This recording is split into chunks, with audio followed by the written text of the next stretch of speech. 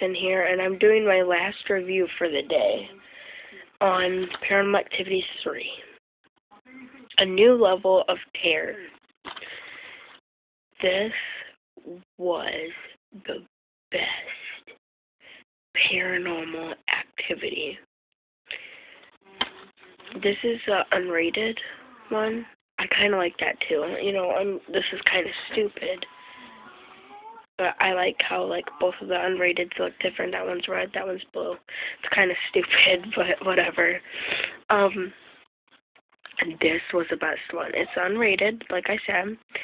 It's the best one. This one follows.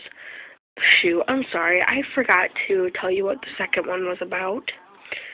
Which, you know, it's not even worth talking about. So just forget this one. It's not even worth talking about. So anyway, this one is with Katie and her sister Christy, her sister Christy. That's Katie, that's Christy.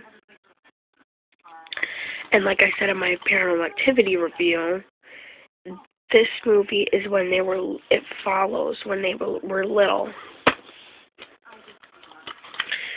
Inside you got your little desk, and then your Paranormal Activity flyer thing, and then something for ultraviolet. I don't know. I'm guessing this comes with the unrated, because I don't know. But anyway.